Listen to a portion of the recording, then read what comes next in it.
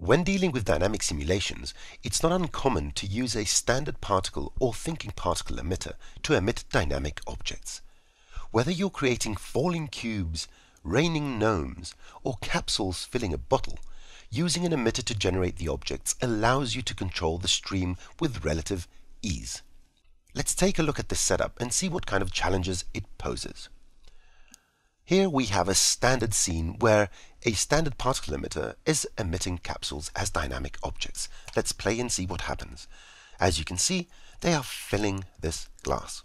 The emission stops at 150, and there we go at the end of our simulation.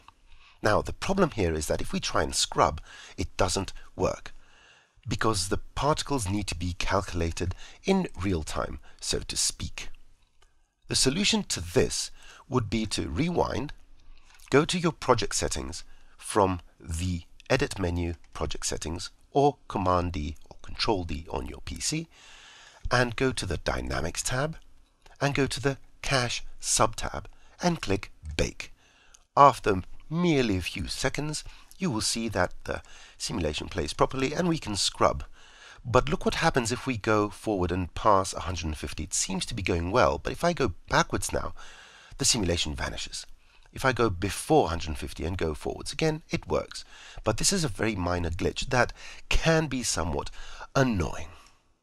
In the following videos, I'll show you a method that not only solves all these issues, but allows you to do fancy stuff with your emitter geometry as well.